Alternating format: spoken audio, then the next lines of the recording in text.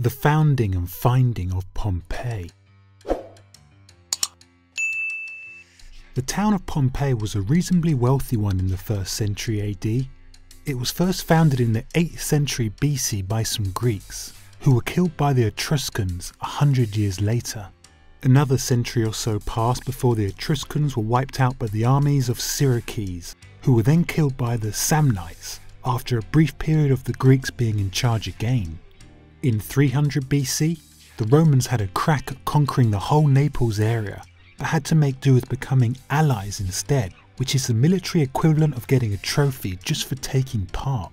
Being allies, at least on paper, didn't stop the people of Pompeii from siding with their neighbours against Rome in 89 BC, at which point the top dog Roman general Lucius Cornelius Cinna laid siege to the town and captured it.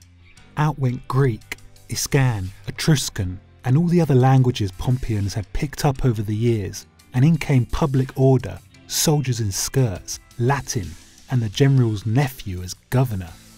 After the Romans took over, things settled down in Pompeii for a while, although a riot in the amphitheatre in 59 AD and a massive earthquake 3 years later shook things up a bit. In fact, Pompeii never really recovered from the earthquake of 63 AD and was still in the process of rebuilding in 79 AD when the nearby Mount Vesuvius erupted, burying the town under hot volcanic ash and killing thousands of people. According to eyewitness accounts, it took a matter of hours for Pompeii and other nearby towns to be blanketed by pumas and ash, and within less than a day, the whole place was swallowed by pyroclastic ash, which is like normal ash, but still hot and carried along by extremely toxic gas.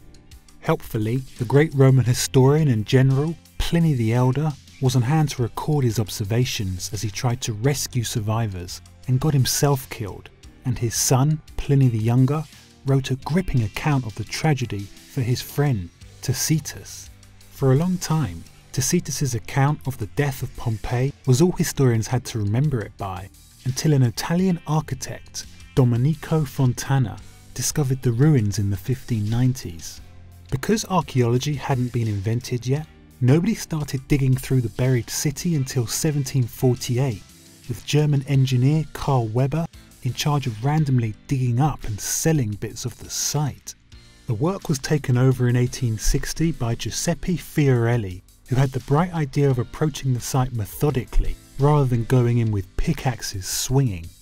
Fiorelli discovered strange gaps in the layered pumas and ash and realised these were places where bodies had fallen, not rotting away until after the volcanic intestines had hardened around them. He decided to inject some of these gaps with plaster, and when the surrounding rock was chipped away, Fiorelli discovered a perfect cast of a dead Roman citizen, preserved for nearly 2,000 years. The result of all this is that Pompeii, once a forgotten little town near Naples, has now emerged as the most important ancient site in the world, a Roman city frozen in time, with the architecture, paintings, mosaics, streets, and even the copious rue graffiti perfectly preserved.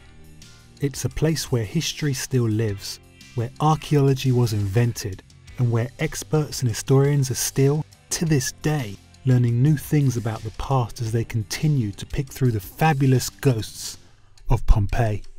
Do like and subscribe if you enjoyed the video, and from all of us at History HQ, we'll see you next time.